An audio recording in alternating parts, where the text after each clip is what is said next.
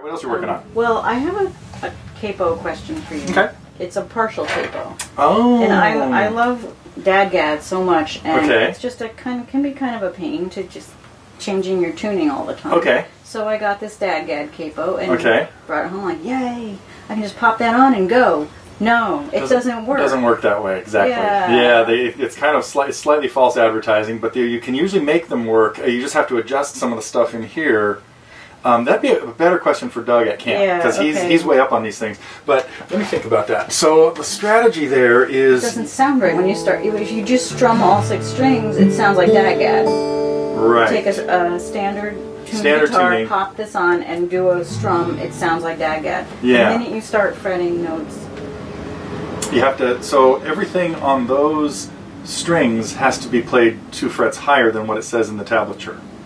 On the 3 strings that are capo. Oh. I think that's the way the math will work on that.